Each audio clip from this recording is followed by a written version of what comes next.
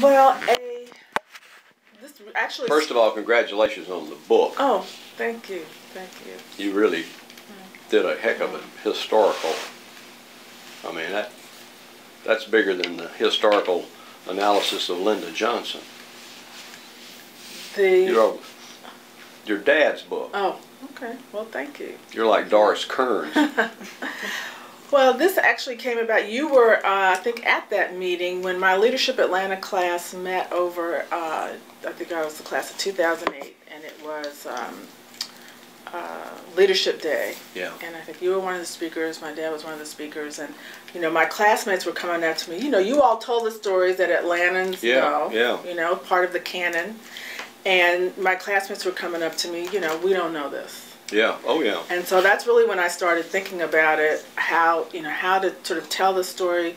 And then in the partnership with the Andrew Young School is to really focus on policy decisions and policy choices. Yeah. So that it really is kind of, there are a number of sort of different case stories, sort of different examples of and also sharing with people what are the ingredients that make Atlanta Atlanta. And so we've just started this process. I mean, we have an idea where it's going, but we've talked to what, almost 30 people now. Wow. And some different themes are coming, are emerging. I mean, but you know, pretty much some of the same major turning points. But they're, you know, I think we're collecting stories so that from a whole, you know, from a whole different, a lot of different communities, to get some of the really kind of iconic stories that people need to know as they're thinking about how to keep Atlanta being Atlanta, you know, into the future. And and what we've got from being 1 million people to being 6 million, and so many of them are all new. Oh yeah. Well, and I've done this with many CEOs who've moved here. I've had to sit down over dinner and try to tell it to them because it's not written anywhere. It's strictly oral. Yeah. So that's what we're trying to do, is sort of capture that oral history, put it into, you know, put it into book form, have also a documentary, and then to also have the archives so that students can continue to sort of mine this material. They may focus. I mean, we've come up with there's so many rich veins. Transportation. Oh yeah, sure. George Berry said, well, people need to remember that transportation is to Atlanta what sunshine is to Miami. So, you know, given what we're getting ready to pass, trying to pass right now, people need to understand that. Oh yeah. And they, you know, so. Good. So that's the sort of context, and we are we're, you know, really appreciate your sitting down to talk with us. And we've actually sort of started out by asking folks how they came to be in Atlanta. Yeah. And then, of course, into your Ivan Allen story. Sure. Yeah. Well, I came to Atlanta because I was a farm boy from rural West Tennessee, a little town called Obion, O-B-I-O-N. My dad was a farmer and a rural mail carrier, and he said that was the kind of town where you knew whose check was good and whose husband wasn't. And I got to be I was interested in electricity. It was a ham radio operator, so I just knew I wanted to be an engineer. And my high school physics, or my high school math teacher, there were 13 kids in my high school class. And my high school math teacher made a deal with me. He said, I'll get you into college, but you got to guarantee me you're going to graduate. And I told him years later that he kept his bargain. I darn near didn't keep mine. But I graduated from Georgia Tech in electrical engineering and got active, was student body president. And that was the time of the Peace Corps, and we heard of a program that Mayor Lindsay was doing of putting college kids into civic organizations and nonprofits and governments at the urban level. And it was being funded by the Federal Work Study Program at the time. So we started, I approached some of my peers at Morehouse and Spelman and Emory and Georgia State, and we all said, well, gosh, we ought to be able to do this. And we quickly found when each of us went to the college administration, they said that money we have, but we're using it to staff the building and grounds and the cafeteria. We're not going to let that money go off campus. And, you know, we were rebels. We didn't take that as an answer, so we went to City Hall. George Berry was the chief administrative officer, Dan Sweat, and we were were just rebuffed. They didn't even want to talk to us. So we got mad, and the second time we went, about a month later, we had placards and we did a demonstration on the steps of City Hall, and we called the news media. I mean, we learned how to demonstrate. And we did that twice in a row, and finally George Berry was sent out to meet with whoever the rabble-rousers were. And there were 3 or 4 of us called in, and I met with George Berry and gave our case, and he didn't want to have anything to do with it. And luckily, Mayor Allen walked by when we were in the conference room. And he came in, and I'll never forget, he had a broken index finger, and he looked at me with that crooked finger, and he said, "You're the smart whippersnapper creating all this trouble. Why don't you come in here and help me fix it?" And I did. I told George years later, if he hadn't brought me in on the streets, I'd be the next Hosea Williams. And that's how I went to work for Ivan Allen. We created a college work-study program called the Atlanta Urban Corps, and within a year we had 700 college students from every school in Metro Atlanta and a lot of other places working in nonprofits and city governments, NGOs. We integrated the Fulton County court system. We found a law student who had applied from Howard University. He was an Atlanta native, and we sent him to the Fulton County Court, and they wouldn't take him. And the chief judge, I called him up and said, "Well, why won't you take this gentleman?" He said, "We don't want a black lawyer over here." And I told him, I said, "Well, if you don't want him, I'll be glad to tell the news media what you just told me." And make a long story short, he took him. Who was that? I'll have to look it up. I've got it. But we also found that the Atlanta City Library had an index card system that was coded by race. But unless you worked in the library, you wouldn't know it. You put college kids in places, and they find out all kind of things. Anyway, that was a great success. And that convinced me I didn't want to be an engineer, so I went to Harvard Business School. And I came back to Atlanta. I was recruited by a young group of guys called the Atlanta Crime Commission. Mike Trotter, Emmett Bondurant, Clay Long, John Cox. Passed away now. And they wanted to create a nonprofit urban research think tank called Research Atlanta. And I was the first executive director. And they had approached Tom Cousins and Mills Lane to help fund it they didn't tell me this, but they only had 6 months of money. I thought I was going to work for this big urban think tank. And then I found out that I had to work in the law library of what was then Alston, Miller and Gaines, because they didn't have any money for an office. But at about the same time, Bill Calloway and Mills Lane, about the same time Maynard Jackson was going through election. And when Maynard got elected, it created a real angst in the business community. And Bill Calloway and Mills Lane decided that they were going to create a biracial group of leaders to get together. And the motivation was there because the white business leaders were scared to death of Maynard. And they didn't know what to do about it. And the black political and business leaders were there because they saw it as an opportunity to really make some real progress. And I was called upon to be the staff of the Atlanta Action Forum.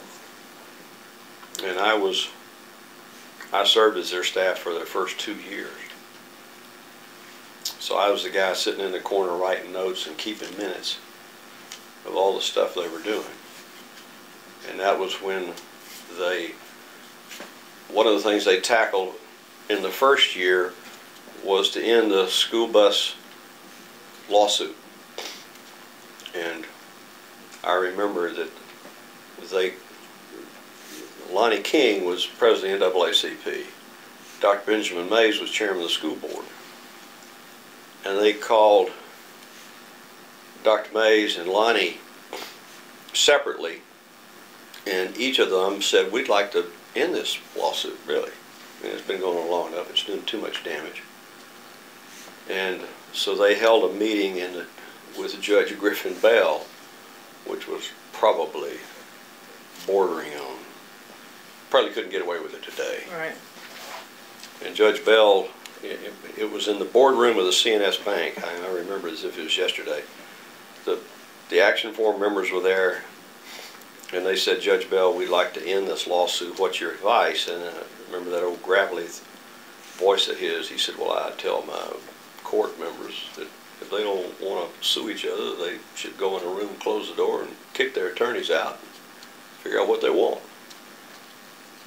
So that was the assignment, and then they asked me to be the staff person working for Lonnie and Dr. Mays to do whatever research they wanted.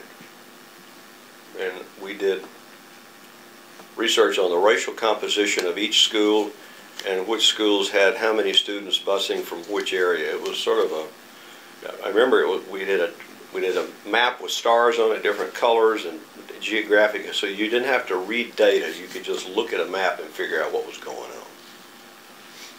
And then the parties had met off and on for about a month, and Lonnie, Dr. Mays kept saying, well, Lonnie, what do y'all want to do? What do you want to end this? And he said, we want a black superintendent. And what's the school board want? He said, the school board wants an end to busing, forced busing. And the school board started meeting. Bill Van Landingham was on the school board he was a CNS Bank officer, and he helped get some of the board members together. There was another attorney who now works for the Department of Justice in Washington. I'll think of his name in a minute. And they began to get together.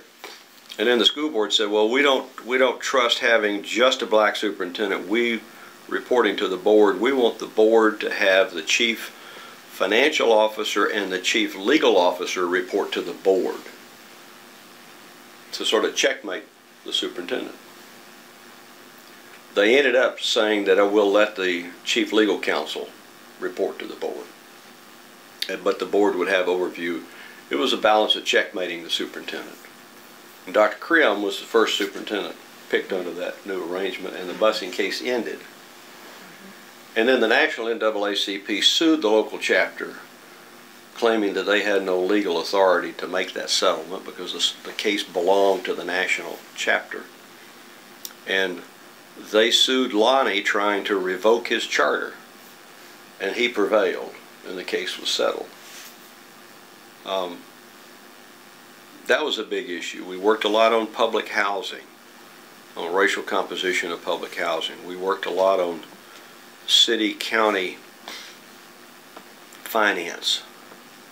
I mean, I've got books in there that are bound of reports that we would write on different subjects. And then when I left Research Atlanta, I went to work for John Portman. And one of the first things he did is he made me continue my work on the Action Forum. So I was basically working on and off for the Action Forum for a period of 10 years. And I got reams of files of all the stuff they did and the comings and goings. But Maynard provided the controversy which would galvanize these people to get together and say, okay, we got to work on this. We got to get ahead of Maynard. We can't let him go do something. And then Jesse and Herman were the two that were told that you got to go talk to Maynard about this, which was almost funny. And I developed a pretty good relationship with Maynard out of it because I wouldn't argue with him about politics. I'd give him the facts and let him argue with them. Talk some about Jesse Hill because he's not able to be interviewed, unfortunately. But you know, we've gotten a few good Jesse Hill stories. But well, here's the best Jesse Hill story I know.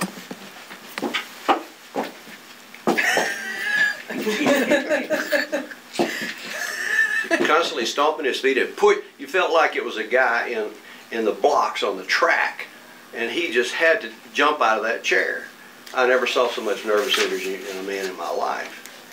But, you know, that's my Jesse Hill favorite. But Jesse was well, as you wrote in your dad's book, Jesse was one of the people who worked so hard on voter registration out of his own pocketbook. And he backed so many efforts. Particularly, he and Ivan Allen were very close friends, and he worked after the Civil Rights Voting Act to register African Americans and to be active behind the scenes. He was not out in front, but everybody knew that Jesse was the guy who was making things happen. And Jesse was also very good friends with Lyndon Baines Johnson. You know, he helped John Lewis get established from being just a civil rights leader to holding public office, and Jesse was very instrumental in helping raise money and getting the organization and the political things behind him. And of course, he and your dad were lifelong friends. But he was also one who was very adept at knowing that the Action Forum, it was the ultimate sort of extension of Jesse's role of doing things behind the scene. Instead of Jesse and Herman doing it by themselves, now they had a team of 20 people in the room who did it together. And Jesse was always one who was impatient with the agenda. He would push to get something done, and it would frequently upset folks around the table because they didn't want to do something. I mean, there were some folks there whose job it was to drag their feet and slow things down. It was almost as if, in a way, I've thought years afterwards, that Maynard was the antagonist, and Jesse and Herman were the protagonist, and they were codependent. But they really, while they disagreed and fought with each other, they achieved things in different ways. And Mills Lane was the guy who was, Mills Lane and Larry Gellerstedt, Big Larry as we called him, who's passed away now. They were the blunt-spoken white business leaders in the room who didn't mind putting anything on the table. And they'd state it in the most blunt fashion possible. And Jesse and Herman knew how to deal with that. You know, there were issues. Maynard wanted to force the banks in Atlanta into minority-majority hiring practices, and he cut the city bonds off from the SunTrust Company, which was unheard of. And then because SunTrust would not respond, there was a meeting of the Action Forum held at SunTrust, and they invited Maynard. Maynard wouldn't go because Maynard said, "I'm not going to step foot in that place." And that was Billy Stern, or Mr. Stern, who was chairman of the board at the time, was angry, embarrassed, humiliated, everything about that. That had never been done before. So Maynard broke a lot of china in doing what he. But on the other hand, he would compromise in the end, but he would always play as if he wasn't. You know, I've heard your dad talk a lot about how he and Dr. King played good cop, bad cop.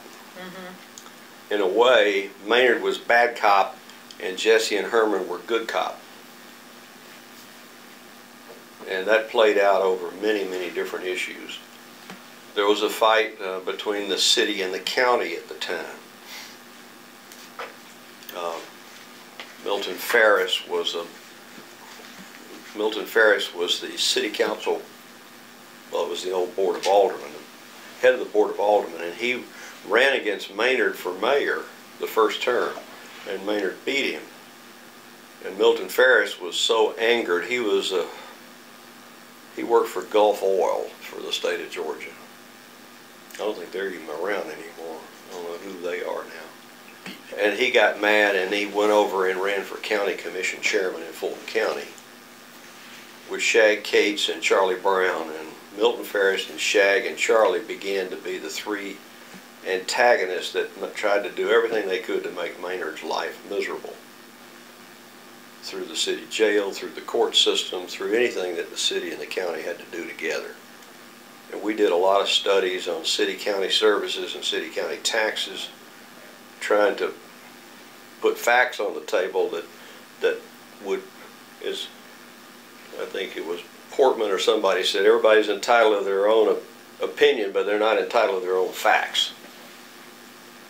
And so a lot of those things played out. Portman was a very key leader in that, because Portman had the credibility that he opened the first restaurant in Atlanta that was integrated when it was opened, the Top of the Mark. I'm sure he told you that story. And then, of course, when Andy was elected, the business community didn't support him. They supported Sidney Marcus. But on the day after the election, you know, Charlie Loudermilk had been with him all the time, as you know. But Charlie and Portman held a fundraiser on the Top of the Mark, and they said, "We're here to retire your debt." And I remember Andy said, "I couldn't get elected with you, but I can't govern without you." I remember sitting in that meeting. Oh, I didn't realize that was in the Top of the Mark. Yeah. So it was Maynard went through 2 terms, and then Andy, and I remember a group of us tried to get Andy to run for another term, and he didn't want to do it. He said he had to write some books.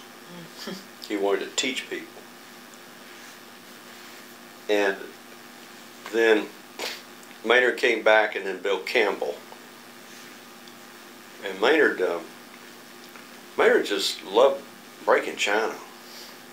I mean, he knew how to get under people's skins, and he'd love to do it sometimes. I thought it was sort of a, you know, he was the opposite of your dad, who figured out how to do things, but he didn't get under their skin. Maynard would get under your skin, and sometimes it would take somebody else to come back later and get folks to compromise. And that, as I said, that was Jesse and Herman and Bill. And John Cox did a lot of that work too when John was at Butler Street Y. Yeah. John was a principal actor in that time. And then when the Y couldn't afford, they almost went out of business, and John got hired by Delta Airlines as a community relations guy.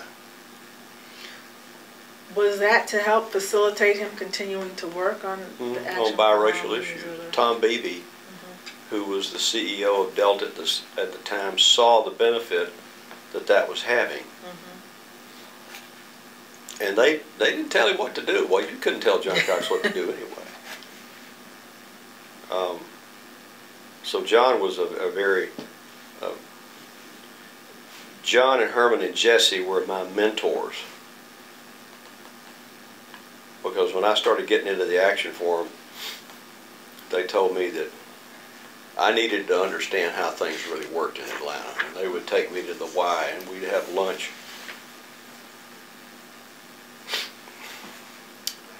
And the stories that they told me about how things got to where they were just so rich in history. Yeah. Wish anything I'd had a tape recording to hear some of those things that they said to me back then. Because they talked about the movement and things they'd done and where Atlanta was and how things had changed. But yet how things needed to change even more.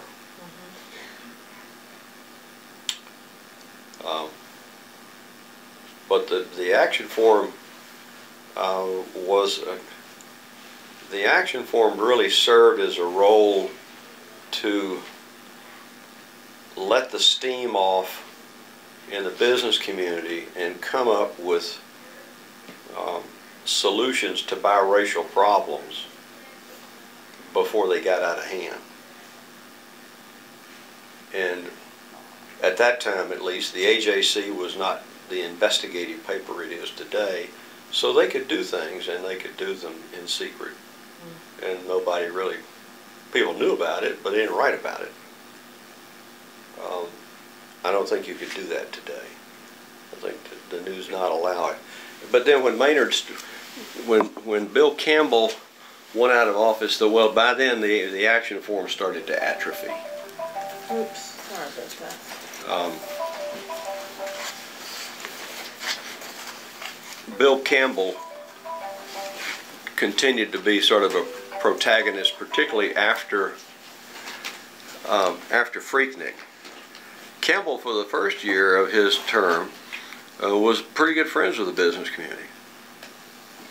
And I thought that Bill was doing a lot of things right, but I think where Bill went off track is Freaknik. He first came out and really fought Freaknik. And it got him in trouble with some of his constituents who didn't think he should fight it so badly. And then he got crosswise with Zell Miller. Because the state thought that there were going to be riots, and they had 500 state patrolmen over there in an assembly hall ready to let them loose in downtown during the first Freaknik. Thank God they never did. But then by the time the second Freaknik came along, Campbell decided to not fight it. And that got him in a big controversy with the media and Cynthia Tucker. And she decided to take him on. And things just sort of went downhill from there.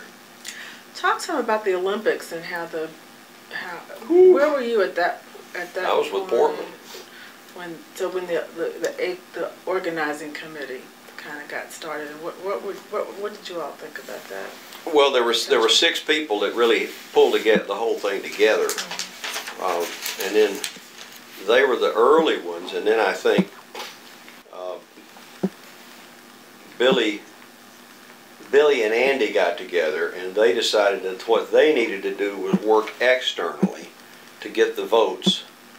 And then Ginger Watkins and other folks that Billy had, and then he hired A.D. Frazier as his chief operating officer. A.D. would just, I mean, he loved to break China more than any person on earth. And he cussed like a sailor at the same time, and he dealt things with an iron fist. But the fight came with Campbell. Well, the fight came with Maynard first, over the location of the Olympic Stadium, because Billy and ACOG wanted to put the Olympic Stadium where Atlantic Station is. And Maynard said, if you don't put the Olympic Stadium south of I-20, I will have the streets packed, and we will stop your efforts completely. And that didn't go over very well, and there were a lot of behind-the-scenes fights between Billy and Maynard about that, which created hard feelings that they never did get over.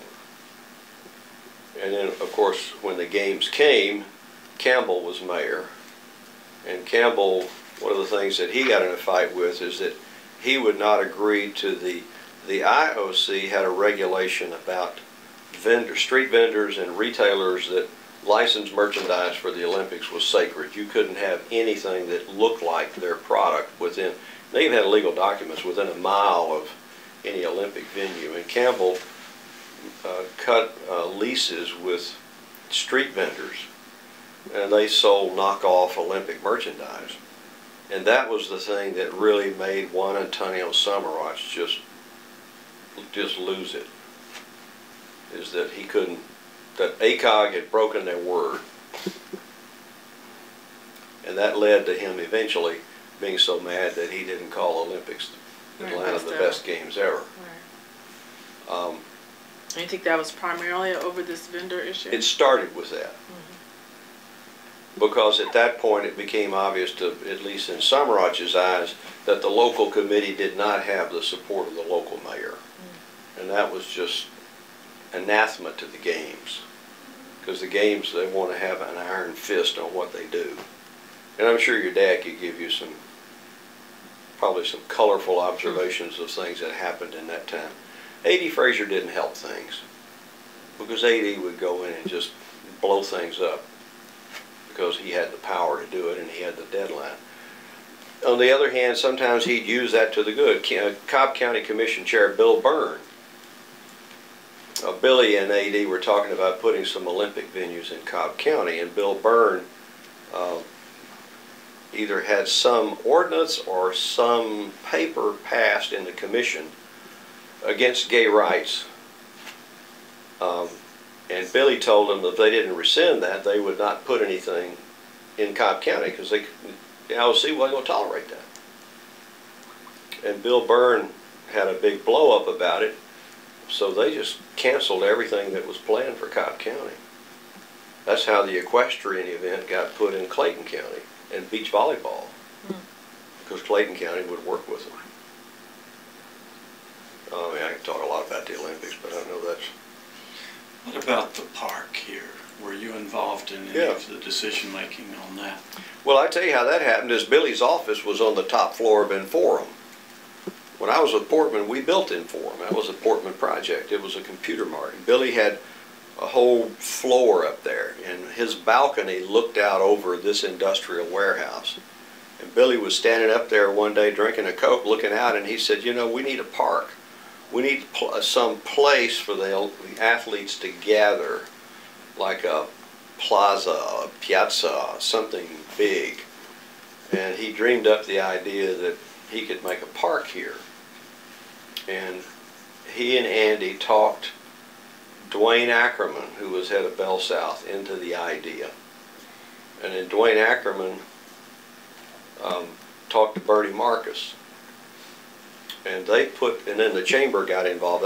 I wasn't at the chamber then, but they got involved in raising the money. There's not one penny of government money buying or building that park, which you'd never know, because today it's sort of treated like it's a state park. And so they used all the money, and then the Woodruff Foundation came up with some matching money that helped them buy it.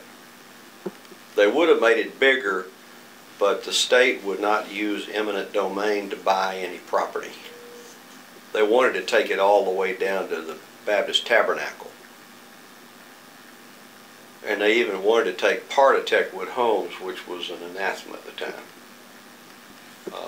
Think of what it would be if they'd done that now.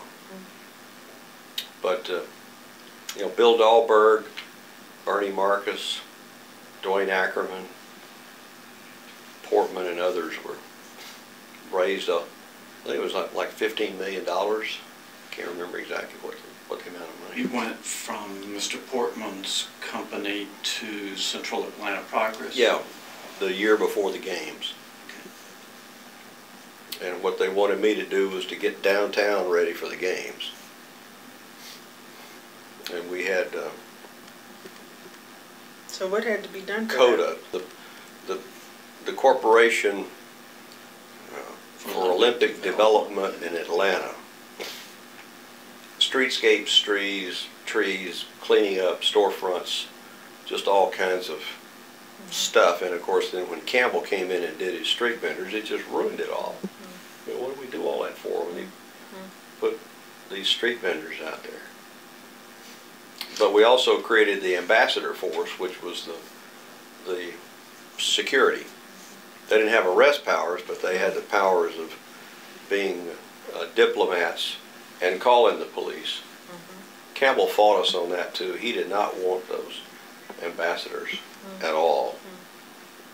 And we had to get the property owners to sign affidavits that they would pay special taxes into this tax district, which is now pretty common. Community improvement districts are all over the place now. I think we got 14 in Metro Atlanta. They're big in Washington, D.C. Yeah, yeah. Where did that idea originate? We copied it from New York when I was up there working with Portman on Marriott Hotel on Times Square.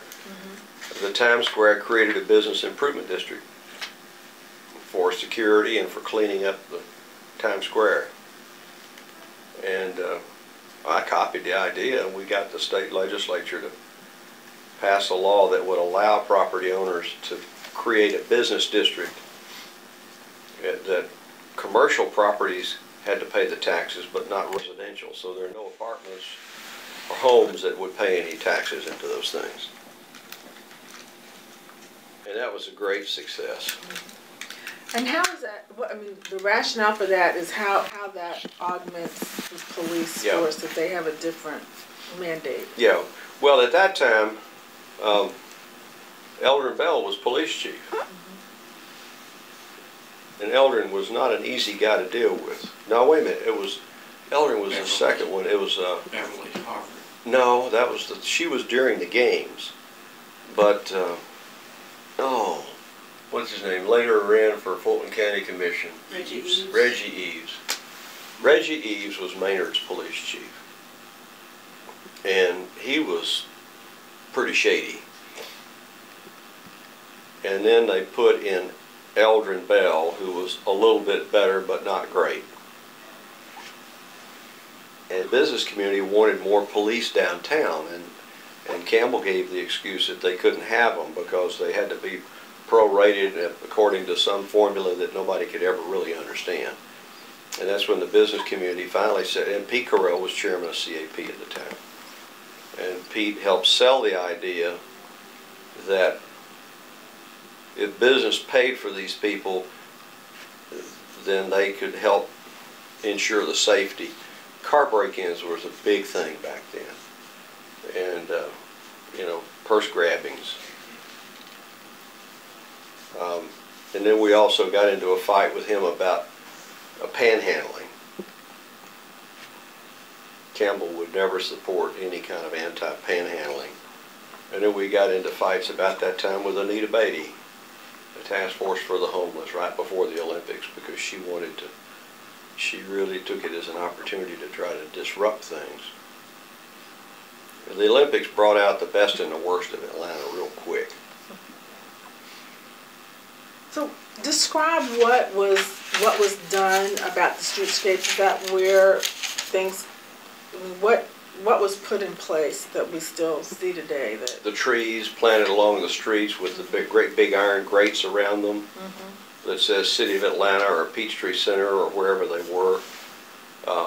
The sidewalks that were put in, because there were a lot of old broken up sidewalks in downtown. Sidewalks they didn't have enough money. They were going to brick the whole sidewalk. They didn't have enough money, so they bricked half the sidewalk and poured concrete on the other half.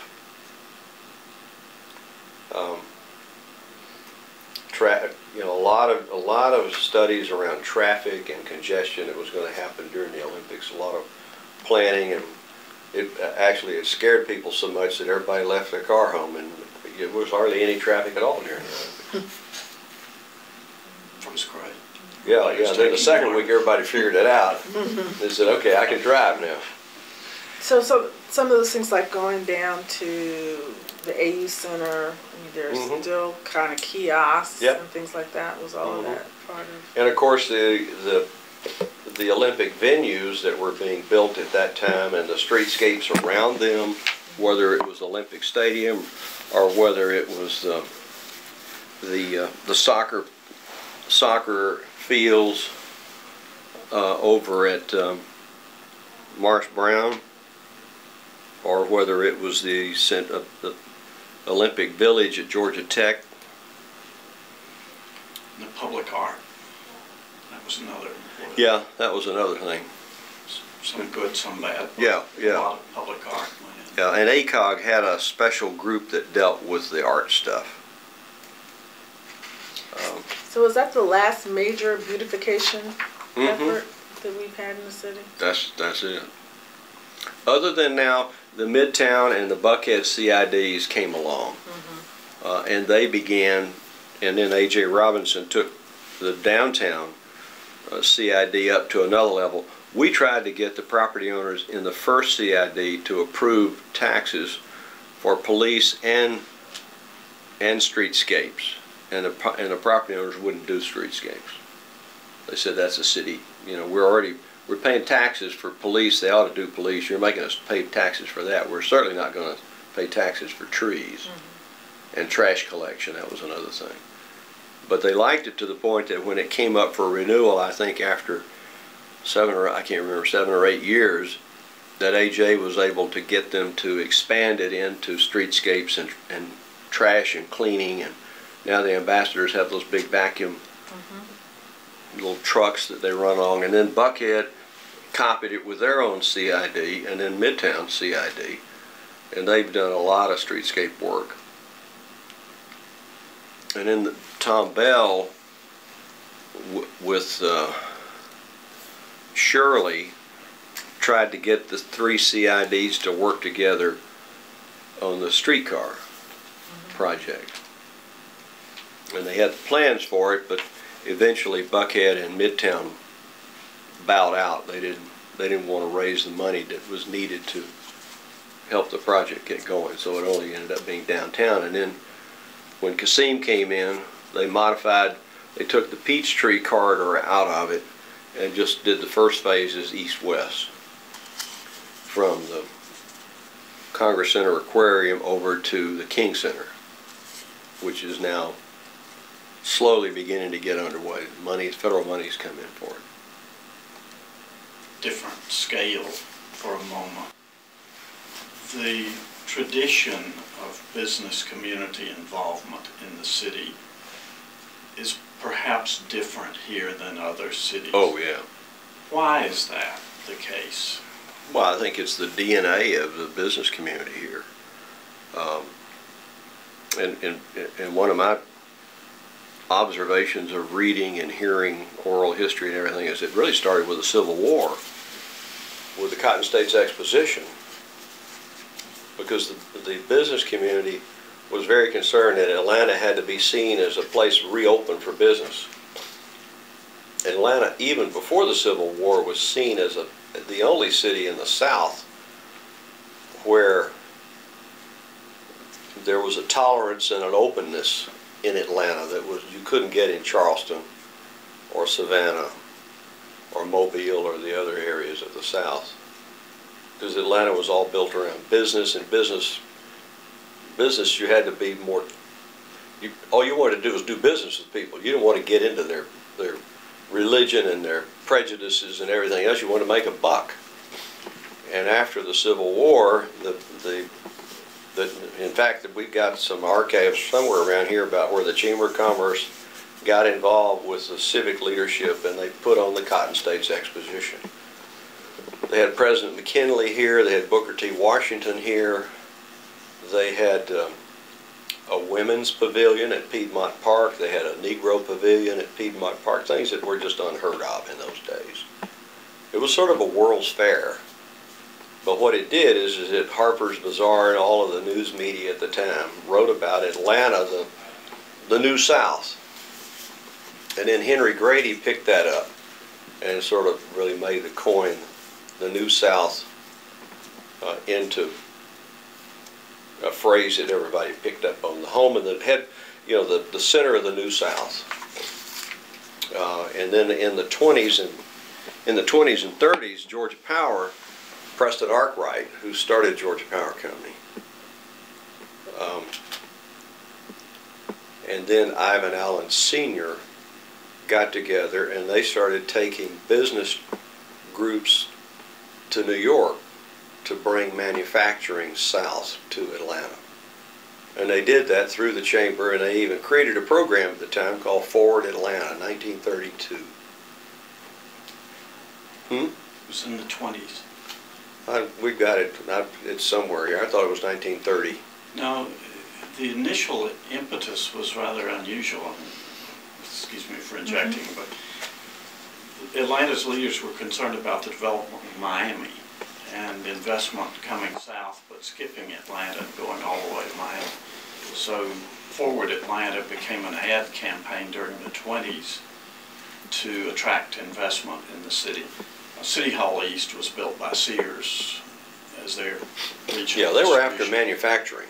But they also... They were trying to change it from an agrarian economy to a manufacturing economy. And they attracted Ford and GM and Clewitt Peabody and some of the manufacturing plants that were here until quite recently, as well as the distribution facility over there. So are you saying you think that what made Atlanta's business community, Atlanta, different is that it didn't have the sort of landed gentry that you had in Savannah and these other places? Oh yeah, big time, because everybody in Atlanta's from somewhere else.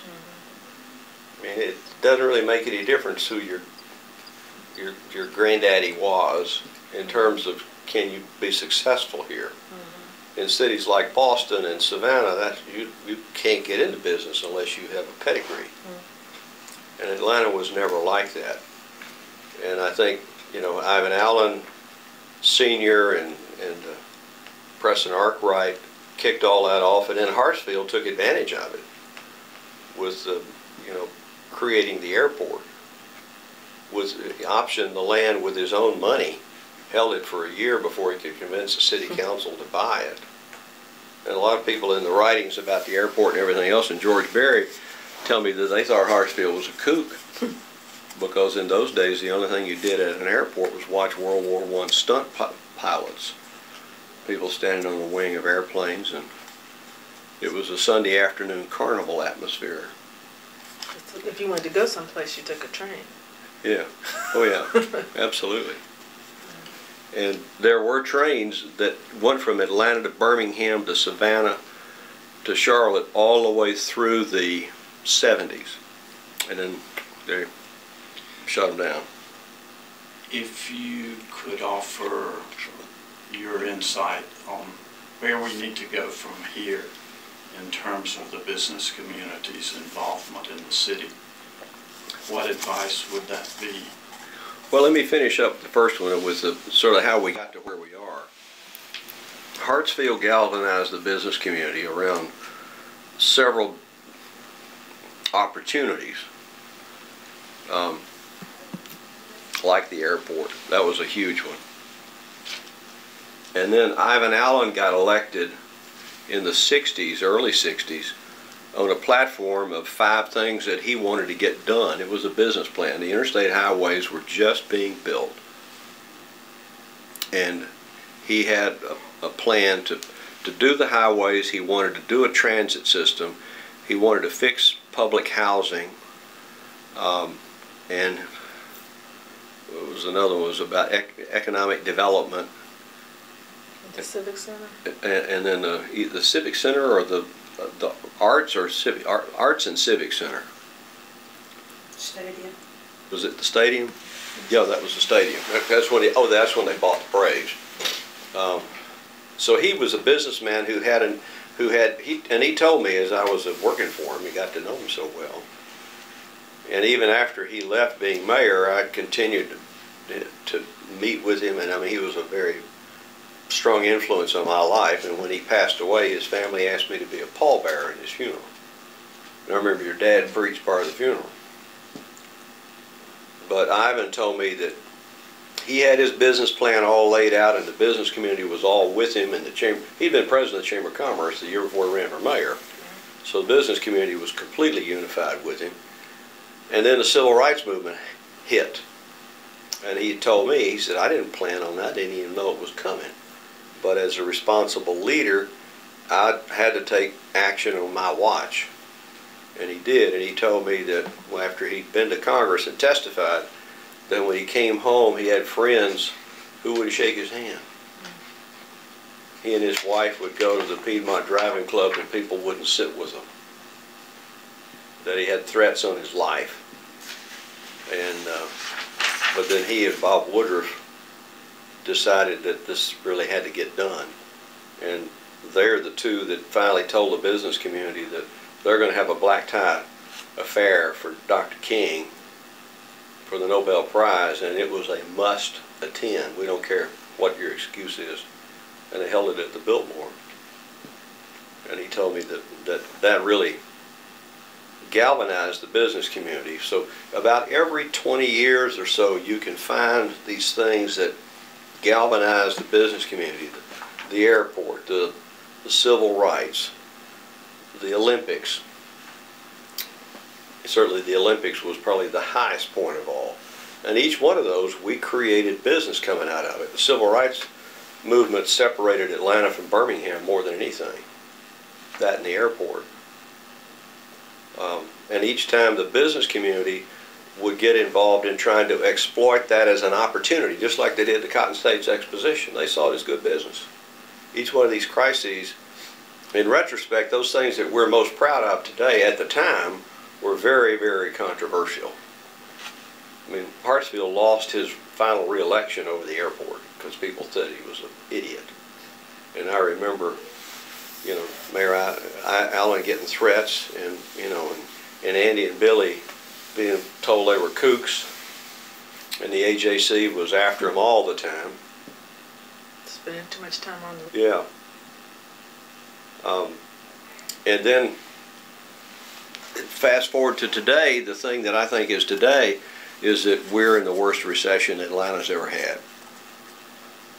And we're 24th out of the top 24 cities in America in terms of job recovery.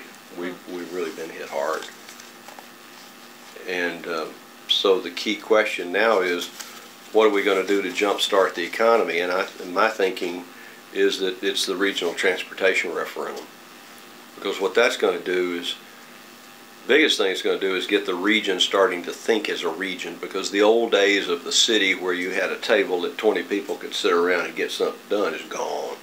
That's history. You've got too much political power in the suburbs and too much divisiveness, racial, partisan bickering.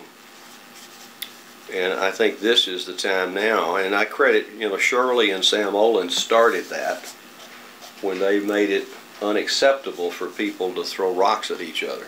I can remember when Wayne Shackelford was head of Gwinnett County and Bill Campbell was mayor, that every day one would be screaming something about the other one in the news media, and of course TV stations loved it. It was good copy. And Sam and Shirley sort of stopped that. And Kasim has continued that now with his relationship with Cobb and Gwinnett, and then the round table picking these transportation projects with a unanimous vote was unheard of. That they could take $23 billion worth of projects and whittle it down to $6 billion, and all 21 of them would be unanimous in their decision making. So again, the business community, what are we doing? We're raising an $8 million war chest now to help to hire professional political pollsters and campaigners to pass that referendum. So that, to me, is going to be the next act. And we don't have any choice. We've got to get that done. If we don't do it, you know, we're going to stumble bad. And I can tell you that Denver and Dallas and Houston and Charlotte and Miami and Tampa and all of them are just hoping we stumble, because we're weak right now. And I think that could jumpstart us. The other thing I think now is it's time now for the universities to really start working together, just like the counties and cities have, and to forget their turf and to really do some economic development work as a team. Emory and Georgia Tech are already doing that to a degree, but I think now we got to get all of them involved. We got to get the universities training people for jobs that are here rather than just out of a professor's desire to create a course. We got 5,000 vacant jobs in the bioscience industry right now in Atlanta because we haven't trained people to fill them. So we're beating up on the college presidents and academic chancellors, academic provosts about coursework. It reminds me of something Zell Miller used to say.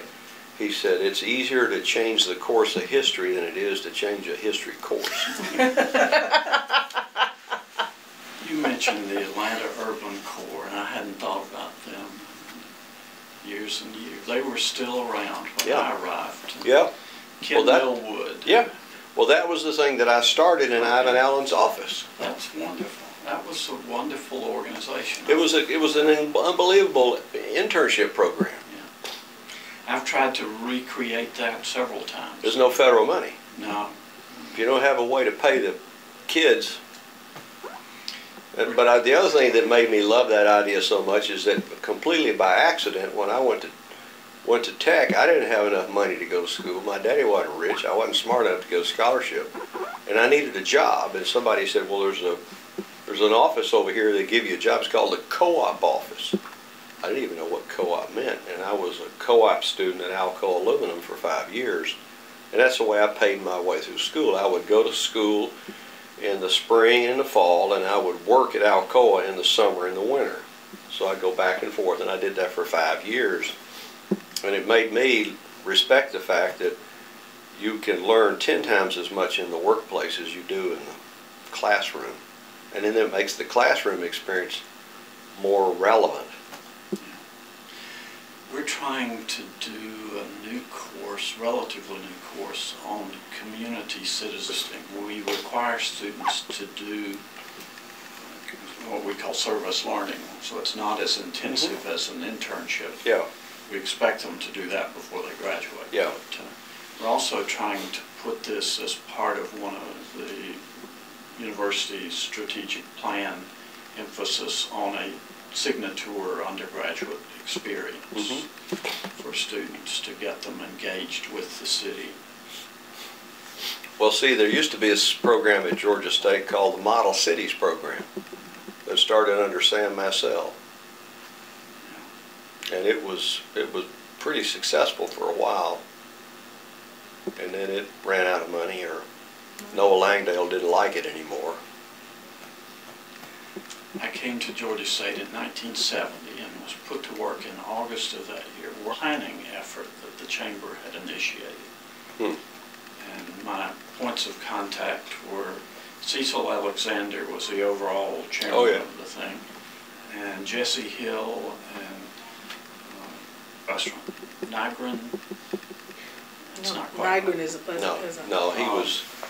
Steve Nygren was Pleasant Peasant. What was the guy who was? Yeah, I know who you're talking about, Harris, but I can't think of his name. Those were the three principals, and I was charged to go out and pull together all the planning efforts that were going on at the city and Parks and Recreation and all. Opie Shelton. And oh yeah. Lots of interesting people. Sure. What's your time like? I think we were told we had an hour.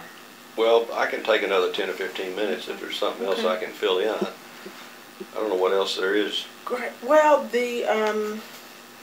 we talked about we really didn't do any reflection on Sam Massell. And MARTA, the sort of transportation, because you said that was also one of the things that. Actually, when you look at it, there's sort of a vision that Ivan Allen had and sold the chamber on that we kind of worked for 20 years. Yeah. Well, another guy, a giant dealing on that from the business community was Alan Hardin, who was the founder of Hardin Construction Company. I think he was the first chairman of MARTA. And Sam Massell was trying very hard to get support for MARTA. They had a lot of struggles with the state legislature. They really wanted a region-wide referendum, but the state wound up saying it's a county-by-county deal. And by the way, that was one of the central fights we had over the current referendum that's going to be this July, is we won the fight. It's region-wide, up or down. It's no longer county-by-county. Were you able to use MARTA as an example? Sure. Of the danger of doing But that really hurt us in Cobb and Gwinnett and Cherokee and Fayette and Henry, who said, we don't want to get sucked in. Right. But we finally convinced them, you can't fix 285 unless you can't have Fulton County approves it and DeKalb doesn't. It goes all everywhere. And the other thing that's different today is that 60% of the people that live in Metro Atlanta don't work in the county where they reside. This is a commuter region. But Ivan had the dream, and he could not get the political support at the time. And then Sam came in, and this is where I'd also credit a lot with Jesse and Andy and your dad and John Lewis and so many others who came together to create a political platform to support this thing.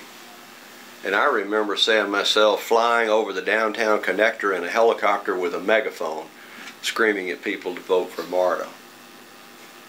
He enjoyed telling that. Yeah. And the business community poured a lot of money into that campaign, and they finally won it. And what was the thinking behind why it was so essential to do MARTA? What was the business communities? Well, it was the modern city. It was they'd been to Europe, they'd been to big cities in America, Chicago and New York. And if you wanted to be a big city, you had to have a transit system. And they saw it as something that would really make Atlanta, again, another piece of the foundation to build a city was a transit system. You had an airport, you have to have a transit system. You got a professional sports team. In other words, there were ingredients that Atlanta was missing, and that was one of them. And I think it was a shame the business community in Cobb and Gwinnett supported the transit system, but the voters would not, because a lot of those voters were white flight from Atlanta in the 60s. Right. And they wanted no part of Atlanta, the late 50s and early 60s.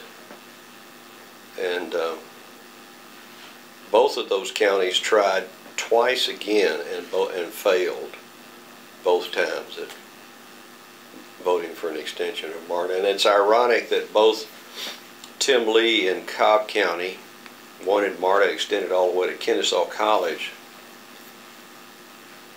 light rail system. And he had it on his wish list in the round table, and the Tea Party went berserk, and he and Mayor Matthews from Kennesaw were forced to take it out of the list. Which I think a decade from now they're going to really, really regret that. So by people from within Cobb opposed it. Fighting it. So it goes to Cobb Galleria and it stops. And the same thing is true with Gwinnett. The local government, the business community there wanted it going all the way out to the Braves Stadium. The Gwinnett Chamber and many other people. And the Gwinnett political leadership got bullied into taking it off the list, which they did. Never do something like MARTA today. No, because the days of 90-10 money's gone. And that was a big motivation at the time. If we do the penny, we'll get the federal money to build the rest of it. And the leverage was huge incentive. Business people could see that very quickly. It was equivalent of leverage real estate. And creating jobs and and spin-off development. That there was a lot of anticipation that there would be real estate development around the transit stations, which in the end did not materialize near as much as it could have. And there are a lot of reasons for that. One of which was that most of the zoning for the whole city of Atlanta was so high already that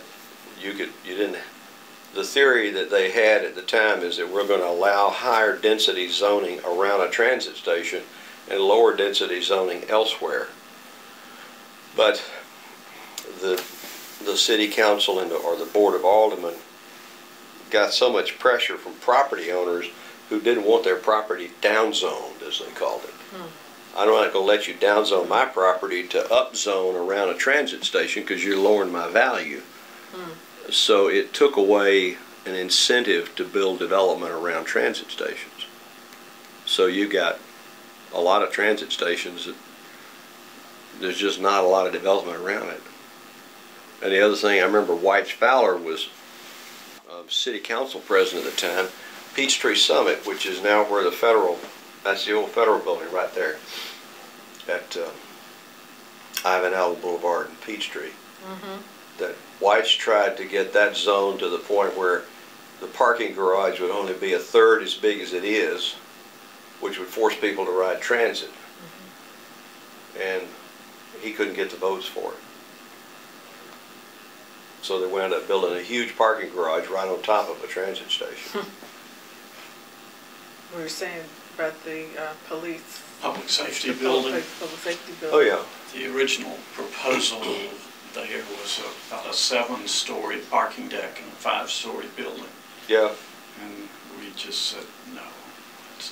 Well, the same thing occurred at the state capitol, where you've got, upwards of 15,000 state employees that work over there, and they subsidize parking. But until recently, they wouldn't subsidize transit. So if you rode MARTA or you rode a bus, you pay full fare. You park in the garage, they'll give you half the money that you pay. So it's the whole idea of subsidies. So creating the sort of disincentive package was never able to get done around Never got MARTA. done. Never got done. So that its effectiveness as an economic development tool was diminished, and what it became was a source of transportation for the transit dependent, rather than a real stimulus for economic development. Sort of encouraging a change in some of these patterns to also free up the freeways for people who absolutely had to, who couldn't use transit. Because if your office is on top of a transit station. Yeah. Well, when I was with Portman, one of the things we built the North Park office development project at Abernathy Road, and put it on top of a MARTA station, which hadn't been built yet. We designed those 4 office buildings with the idea that the subway stop would be under the building, and it would increase the value over the long haul of that building. And it's there now. So, you know, and I think maybe, I don't know, a decade or 20 years from now, those things will materialize. When traffic gets so absolutely bad that people will start riding transit. And you see a little of that, the development happening around Lindbergh. Yeah, yeah. It's been a long time coming. And of course, MARTA started it when they put their own office building there, and then Bell South built that big facility themselves. Bell South made a huge corporate commitment across the whole city. They had something like 30 different offices, and they consolidated them all into 3 facilities, and and this was under Dwayne Ackerman. Those 3 facilities were built in the proximity of transit. Lenox Park, there in Midtown, and well, Lenox Park, Lindbergh, and then North Avenue. They were the first corporation to really make a conscious decision to place their office space on transit. We certainly haven't had the development around the transit line that Toronto's enjoyed and that you. Yeah. Or any other major city. But the other thing too is, if you took a map of the same scale of Atlanta and put it over Manhattan, Manhattan will fit inside 285. How many million people? Yeah. So the density has a whole lot to do with it. Getting the hook out here. Okay. Well, you've been very kind to very generous with your time. Talk with us, and if well, tell me how y'all are going to put all this stuff together. Well, we're working. We've got a team of, Professor Newman, 3 graduate students, and we're looking at doing it thematically. So we'll look at, since we're a policy school, looking at the sort of themes around, and then the critical policy choices, and then the courageous leadership to make those, to really deliver. Because that's the other thing with, the Action Forum and some of these coalitions in Atlanta, is the ability not just to conceive a plan, but to deliver on it. Deliver on it. Huge. And the political capital, the human capital, the kind of, leadership commitment that people, have been made for the good of the, for the good of the greater community. My sister lives in Fayetteville, and she was telling me how they were responding to the transportation referendum. They're not in favor of it. I said, I said, if people can't get from the airport to their meeting, they're not flying Delta, and they will not have a job. We don't really want to come to Fayetteville. I go out there with my cousin graduate. They just threw out one of the best mayors in Metro Atlanta, Ken Steele, because he was a regional guy. Yeah. And they said, we don't want anything to do with the region. They have such a misconception of what their economy depends on. They seem to think that they're just creating it all by themselves. If Delta pulled all their pilots out of there, that place would collapse. Yeah. And same thing's true with Newnan. Newnan thinks that they're not part of Metro Atlanta. Paulding County doesn't think they're part of Metro Atlanta, but if you go look at where those people work, every one of them work in Metro Atlanta. Those are basically bedroom communities that have no office parks, no industrial, and they're driving into the city to take advantage of it. Yeah. But then they want to cut off anything to do with it.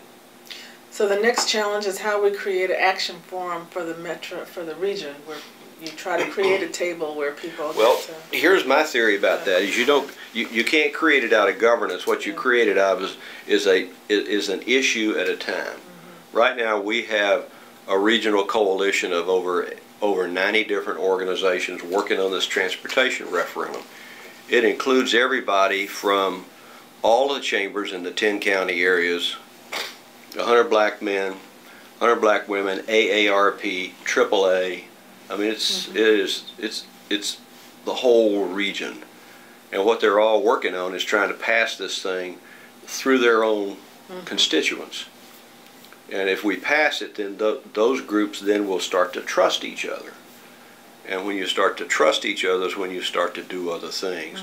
Water is another issue that is just waiting out there to dry us up. Because even if we win all the lawsuits in the world, Lake Lanier won't sustain us past 2025. There's not enough water coming down the Chattahoochee. And you got to let at least a certain amount of it go to purify the rest of the stream. So we've got to build more reservoirs, and we got to connect pipelines. We got 62 water systems in Metro Atlanta. Metro Dallas has 3.